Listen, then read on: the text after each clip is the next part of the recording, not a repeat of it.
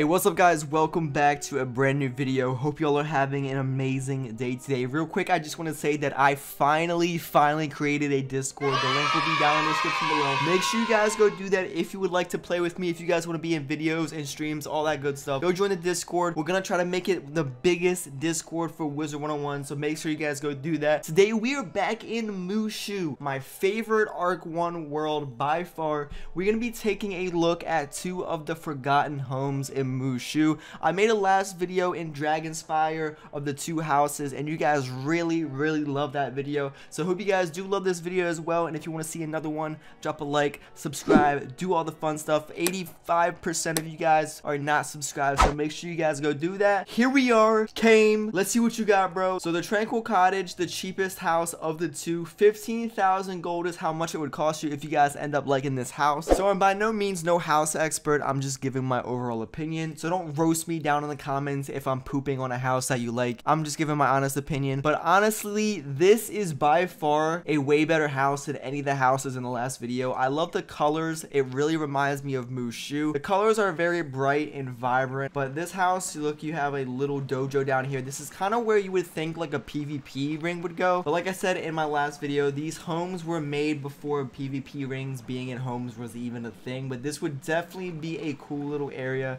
to put a PvP ring. So it's pretty cool that this house sits on a little pond. If you add some Mushu themes, this would honestly make the house. But let's go inside really quick, see how much room we're working with. I'm not really expecting it to be that much. It's kind of just a little square dojo. There's like a room down here you could do like yoga, meditate, whatever you gotta do. But up here it looks like it's just one singular room, which is kind of disappointing. It's kind of small, to be honest. I would expect there to be at least 1 or 2 rooms, but it's a very cool vibe. Like I said, you add another Mushu theme in here, then it would definitely get the nostalgia going. But let's go ahead, take a look at the next house. I know this house is gonna absolutely be insane. Boom. But here we are, the Imperial Palace, and our friend Morella. What is up? There's space all to the right over here. You could, you know, add some plants or whatever you want, and there's cool little stones you can walk across, and you can walk under the main bridge of the house. It's really cool seeing the water flow throughout the house. It's a very nice addition. So this is by far one of my favorite houses in the entire game. It's one of the best looking in my opinion, especially for the time that it was released. The other homes in the game really at the time weren't up to par with this house. So once you walk in the front door, you were greeted with this giant opening. You could really do a lot of stuff with this. I'm not really a house decorator, so I'm not the one to go to, but you could definitely make use of all this space. There's a nice big room right in here. You could probably turn it into a living room